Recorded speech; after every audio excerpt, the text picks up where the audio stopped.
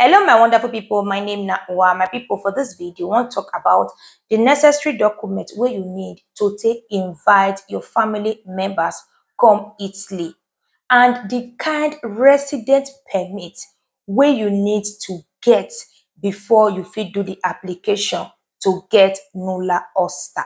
For those wey get normal resident permit, to not be those wey be say get Italian citizenship. So for those wey get normal resident permit, you fit invite your mama, your papa, your wife, your husband, your pikin come Italy. They will come finish, you go legalize them, give them document for Italy. So before I continue, I will advise you now make una sit down, watch the video, because I don't want the situation where be say person go do video finish, una go they call, they ask the same question where person don't answer for the video. Why? Because una not take una time watch the video to get all the information. Okay, so if you want to tell your friends about this information, it better pass make you share the video, give them, make your friend go watch and then you tell and say talk out, give them my number. You come, they call me, they ask the same question. I know if you can they answer the person. No verse. If you ask me this question for my DM, I don't go answer you. Not be say I don't want answer you, but because say I don't already answer the question, I they take my time, they do video to pass the information. But if you know if you watch the video, they ask me the same question again. So no verse, I know if we answer you. Okay. So first, if you want bring your husband, your wife, your papa, your mama come Italy legally, they will still reach here, you'll still legalize them, give them documents. So you make sure say that is to apply for nulla osta. You will make sure say you get one of these documents.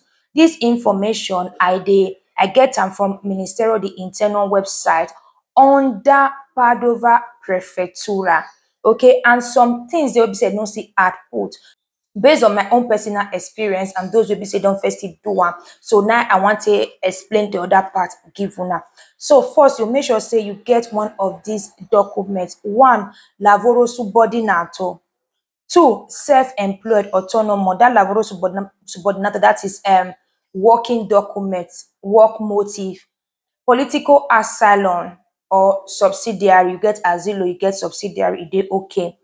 Study motive, religious motive, family reason. If you get one of these documents, then you feel request for nulla osta to take bring your family member come Italy. Note, if you get normal resident permit, you know go fit bring your brothers or sisters. So now only those who get Italian citizenship fit bring their brothers and sisters, both their papa, their mama, their uncle, their papa, their mama, their husband, wife, or pikin. Okay, so if you get one of these documents, you are good to go. Those will get special protection or CASI specially, you know if you use this document, invite your family member come Italy. So if you don't get this document, you make sure say the document where you get your permission de sojourn, your carta d'identità, your passport, all of them still valid. They never expire, at least 1 year validity.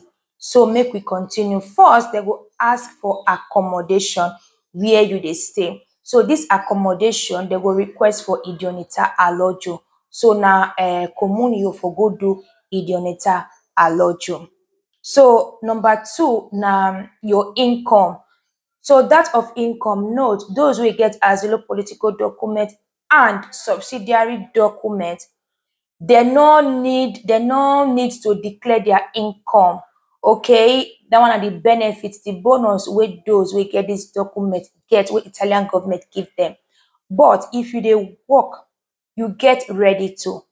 It is advisable make you add and join her if you want request for this nulla osta, because now with this nulla osta what they will give you for prefectura, now you go send go give your relative for Nigeria where they want carry go Italian embassy to take process their visa. So if you dey work, you get asilo or subsidiary, it is advisable make you add and join her. You go make the nulla osta dey quicker, go dey faster to come out. But if you know the work, not be by force. So if you know the work, not be by force, you know need them. So the income, the amount where they need depend on how many people you want carry come. So if now one family member you want carry come, the amount where you need now 9,813 euros 76 cents. If na two family members you want carry come, na 13,085 euros 5 cents. If na three family members you want carry come, na 16,356 euros 27 cents. If na four family members, na 19,627 euros 25 cents. If na five family members, we can see the table for here. This one na the amount wey they look for.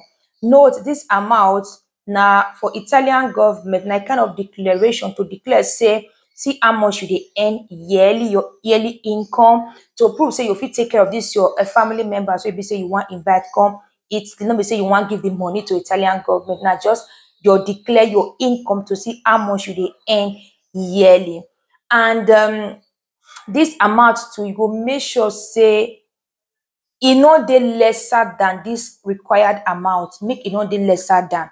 Okay, it must reach this amount. So if e pass this amount go up, e dey better than e dey lesser than. Because if e dey lesser than, the people take for cap say they no fit apply am for because prefectura go reject your nulla osta because the income e dey lesser than, no reach the amount wey dem require.